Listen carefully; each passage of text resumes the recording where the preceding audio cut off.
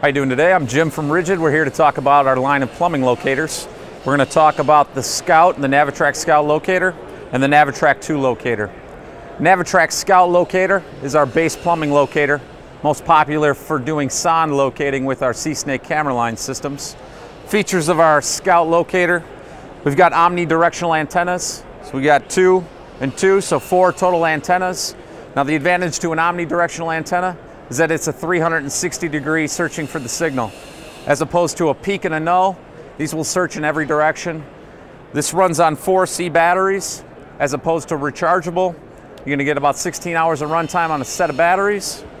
Now you've got a very simple screen. Advantage of our locators over a lot of other locators is that it's one screen gives you all your information. There is no toggling between multiple screens. We power the unit on. First thing we're going to notice is the frequency that's actually displayed. So every sonde is actually sending out a frequency at 512 hertz. We can see 512 is displayed. Now the number in the corner is our proximity number. That number is very important. The higher the number, the closer we are to our signal. So as we actually move away from our signal, the number drops. As we move closer to our signal, the number increases. We're going to use that as a guide to find our sonde or our camera. So as we move to the actual camera itself, we're going to find the equator line and we're going to get a depth reading.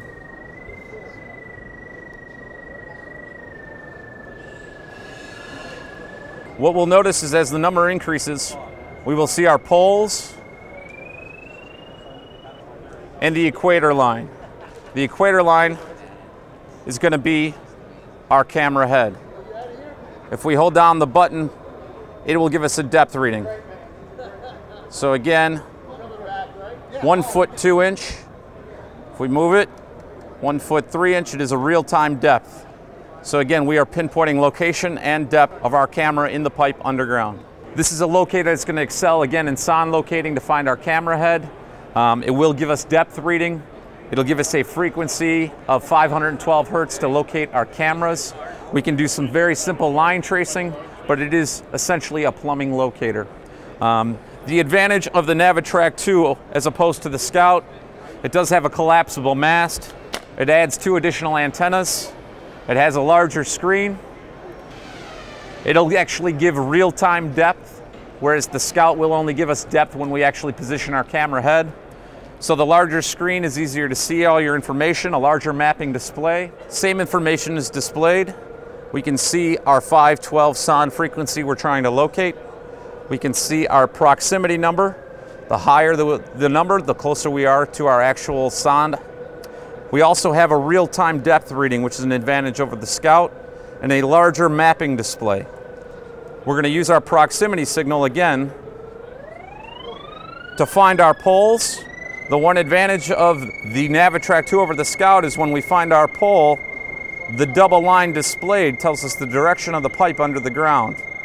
Now if we continue to the equator line, we have real-time depth. As you can see, we're 10 inches from the source, we're spot on, and we can still see the direction of the pipe underground. But the red locators or plumbing locators excel at sonde locating and simple line trace features.